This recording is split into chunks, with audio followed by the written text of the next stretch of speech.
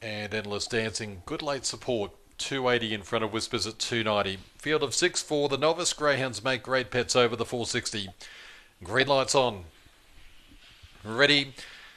Racing. Endless Dancing began okay. Whispers better speed. The inside will punch through and lead from Sunset Woman, who's coming across and getting through along the rail is Clever Cambler. Not too far away, Endless Dancing. She's top Scotch, and well back in the field is Stomp. Up in front, they're bumping here. Whispers and also Clever Cambler. 3 away, Sunset Woman. Then comes Stomp. Endless Dancing with it all to do, and she's top Scotch. In front, Clever Cambler comes out to the middle with Whispers. In front, Whispers, Clever Cambler. Whispers got in from Clever Cambler. Endless Dancing in third, followed by Sunset Woman, Stomp, and she's top Scotch last in. Over the top, Whispers. 1 beats 4.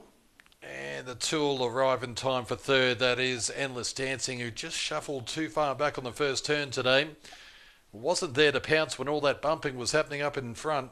Whispers and Clever Cambler. Tell you what, Clever Cambler kept Whispers 3 and 4 wide pretty much for the whole trip. So the run of the winner's been quite good. 290 and 130. Clever Cambler 340.